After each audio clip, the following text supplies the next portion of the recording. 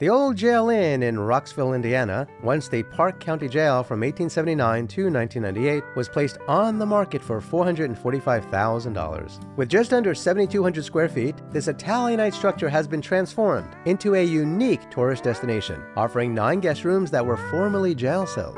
Recognized as one of the top 20 unique places to sleep in Indiana, the inn comfortably accommodates up to 18 people. Despite its unconventional theme, the rooms are comfortable, ensuring a good night's sleep. The sale includes all memorabilia and costumes with the history of the place intact. The second floor features living quarters for the owners, while the lower level hosts a wine bar called the Drunk Tank.